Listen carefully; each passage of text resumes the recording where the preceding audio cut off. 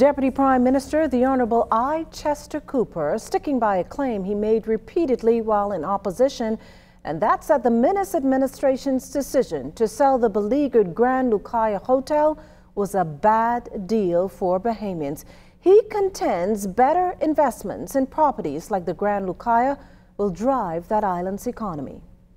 We are concerned about the property.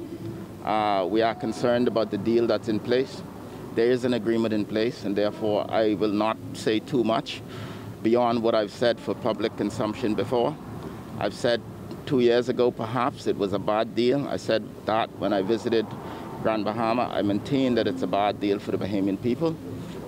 We are looking actively to see how we can advance the development investment of the property. The people of Grand Bahama needs a break. The economic engine will be driven by investments in properties like this and others. We actively engage in causing there to be more investment opportunities in the Bahamas by foreign as well as domestic investors. In due course, we will make a further announcement in relation to the Grand Lucayan. Suffice to say, it's high on our agenda, and if we don't go to bed thinking about it, we wake up working on it.